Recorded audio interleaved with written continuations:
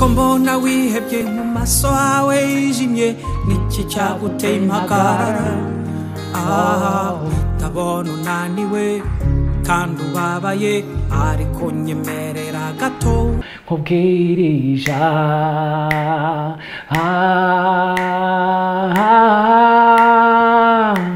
nkubwirijambo.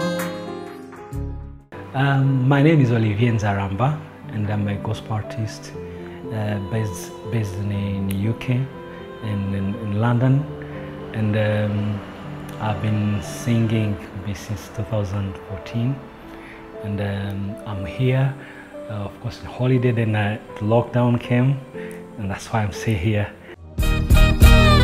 Emegambe gufetiye nemyeza semebe yaguhaye umwana wayo eke yakwima. I think I realized music was my passion because even when I was in nightclub, I used to organize events, special like for students during holiday, and I get good connection with musicians, and then that's through that path.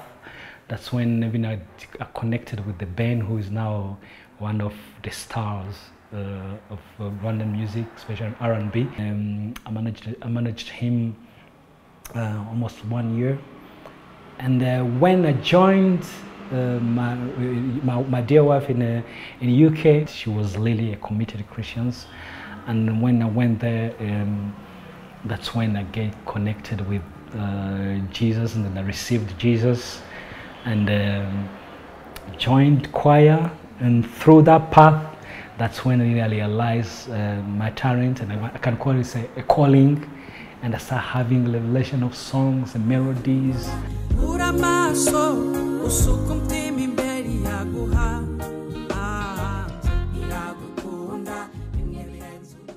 One day, maybe after this COVID and everything, my plan is to have a good concert.